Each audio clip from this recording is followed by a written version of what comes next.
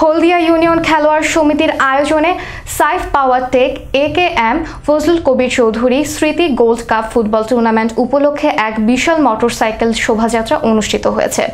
শোভাযাত্রার টেলিকনফারেন্স উদ্বোধন করেন টুর্নামেন্টের প্রধান পৃষ্ঠপোষক এবিএম ফজলে করিম চৌধুরী এমপি। আগামী 29 তারিখে টুর্নামেন্ট উদ্বোধন হবে রাউজান আরআরসি মডেল স্কুল মাঠে। টুর্নামেন্ট উপজেলার মোট 6টি ভেন্যুতে অনুষ্ঠিত হবে।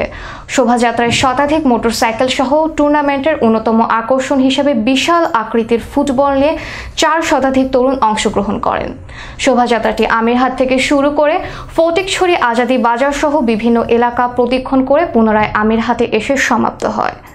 এতে সভাপতিত্ব করেন হলদিয়া ইউনিয়ন খেলোয়াড় সমিতির সভাপতি 1 নম্বর হলদিয়া ইউনিয়ন আওয়ামী লীগের যুগ্ম সাধারণ সম্পাদক জিয়াউল হক চৌধুরী সুমন। এ সময় উপস্থিত ছিলেন সংগঠনের সদস্য সহ রাউজান উপজেলা বিভিন্ন সামাজিক সংগঠনের নেতৃবৃন্দ।